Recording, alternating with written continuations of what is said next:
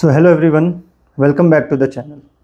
Over the past few weeks, I have received multiple messages over the LinkedIn about GATE exam, like when should I start GATE preparation, which resources should I follow, and how should I be consistent.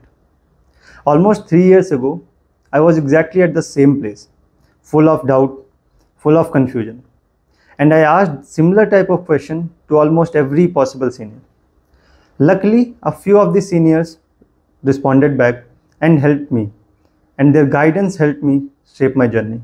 Today, in this video, I'll share my GATE journey experience and how I got into India's #1 Research Institute, IISc Bangalore, for my masters. So let's begin. I first decided to give GATE exam when I was in my second year. That time, my focus was to get into PSU job. But then COVID happened. Everything shifted online. We all went back to our homes. College lectures were happening online. And during this time, I started missing the college life. I kept on watching various blogs of top institutes of India. And I realized that I really wanted to study there.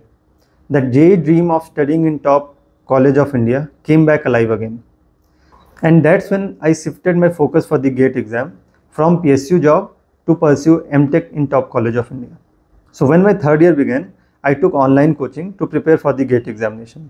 So I wasn't very serious, honestly, and I was able to complete only 2 subjects in first few months, and that's why I skipped the GATE attempt in my third year.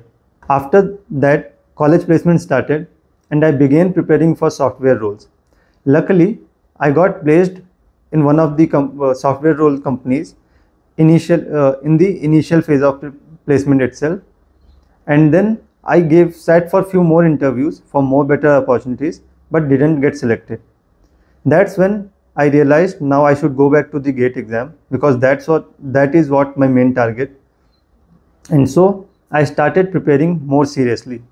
First, I revised the subjects network theory, signal and system, which I completed earlier, and then started with control system, analog electronics, digital electronics. I watched the lectures of all these subjects, prepared notes, and solved the questions during the lectures, and also tried PYQs, but not very much. But PYQs I did not attempt it with much seriousness. So after completing all this, I started giving test series, but my performance was not very good. And just before GATE examination, something bad happened. I got COVID. So that completely ruined my last month revision, and I realized that GATE 2022 wouldn't go as expected, even with whatever preparation I have done. I gave GATE 2022 exam, and as expected, result was not very good. I was able to barely cross the cutoff marks in that year. Once I got the result, at the same time, I have to start my training of the job, and also college final project was coming up. So initially, for the first few months after GATE 2022 exam, I was not able to study this thing. But after my college project was over and my training in the job completed, I started getting more time because my job was completely work from home. So I again started my preparation. This time, before beginning the preparation itself, I made a clear list of all the subject and topic that I have already covered and completed their video lectures, and the ones that are remaining. So for the subjects which I have already covered, I started focus more on problem solving, practicing more and more questions and PYQs. And for the others, I started watching those lectures like EDC, communication system, and the remaining topics of all the subjects which I had left earlier. So in this attempt, I started the giving test series a bit earlier, around mid of October. So when I started my giving test series, subject-wise test series, performance was not very good.